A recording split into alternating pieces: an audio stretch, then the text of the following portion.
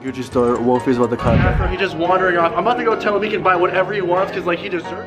What's going on, guys? It's King Tuts Pro back with another Final Cut Pro 10 tutorial. In today's tutorial, I'm going to show you guys how to do the RiceGum transition effect, that kind of wiggly effect in Final Cut Pro 10 for free, technically. You guys have been killing it in the past couple of videos, you know, in terms of the likes and the comments, even though I don't get that many comments, but I mean, you guys are awesome. You guys are the best subscribers ever. I love you guys so much. So the plugin is from Ryan Nangle. I'm pretty sure you guys are familiar with his YouTube channel. He does videos just like me. He makes really nice transitions, and if you guys visit his channel, a link will be down in the description so you guys can go ahead and check him out. He's more of the transition type of tutorials, but I went ahead and purchased his free liquify transition. It's technically for free, but I also have the link down in the description so you guys can go ahead and download this for free. Alright guys, so you guys will be on this page once you open up that link.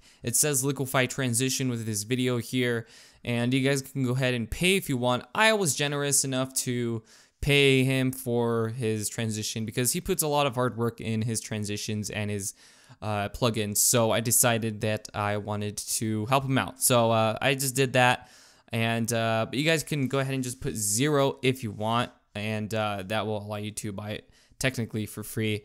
But you guys just be generous, you know, and you know, tip him at least something if you guys want. In no way is this like, am I like paid to say this at all, so just letting you guys know. So once you guys download that, you're gonna have the zip file, right? So you want to go ahead and unzip that. It's gonna be in a folder. Within that folder, you're gonna have the liquify folder and then all of the media for that transition. All you have to do is just don't open that, just select the folder that was archived or was exported from that zip. Press Command C to copy that folder. Go into your movies folder. If you guys don't see it, go to the Finder, go to Preferences, go to the sidebar and check the movies option. And once you guys are there, go onto the movies folder in the favorites. Then go to the motion templates, and in the motion templates, go to transitions. And here I already have it installed, as you can see, the free liquify transition. That's where you want to go ahead and paste your folder, and that is how you install it in Final Cut Pro 10. Of course, you want to make sure that you close Final Cut Pro 10 before doing it, but if you didn't, just close it and reopen it, and it should be in your effects or in your transitions folder, I guess.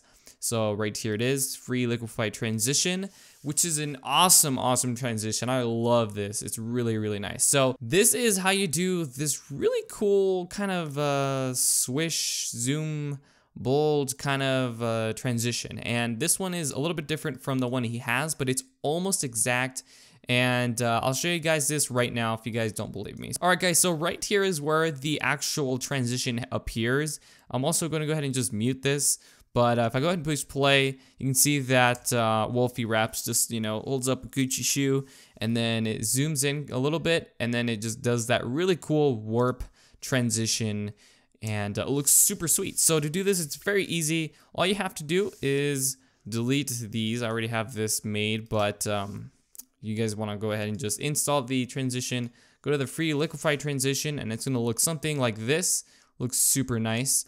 And you also want to download the Whoosh sound effects. Link will be down in the description. It's for free. It's a YouTube video.